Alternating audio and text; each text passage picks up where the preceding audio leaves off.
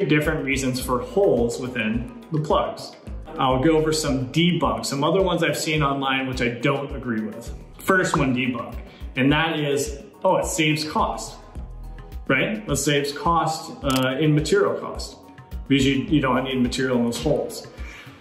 Not buying that one because you're gonna need to manufacture these prongs anyways, so the material's gonna be in that prong, and then you'd have to do a process, either a punch or drilling that out to remove that material. Then you'd have to collect the small scrap metal, melt that back down, and then reuse that in your process to make more prongs. There's too many steps in that process, I think, to really save any money. So I don't think it's saving anybody any money to not have material in those holes. Another one was to directly wire to this plug, which I really would not recommend. So they were talking about literally just wiring open wires to the prongs and powering that power tool or whatever. Please don't do that. That is not smart.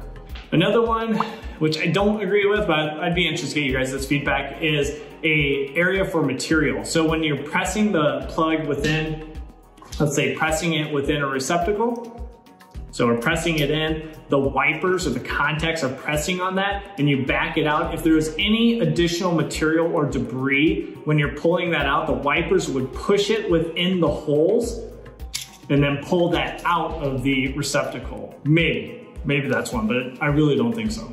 So that's it. Hopefully you learned something. Don't forget to let me know if you have any different takes or different information down in the comments, which I really appreciate, guys, you giving feedback and being that supportive.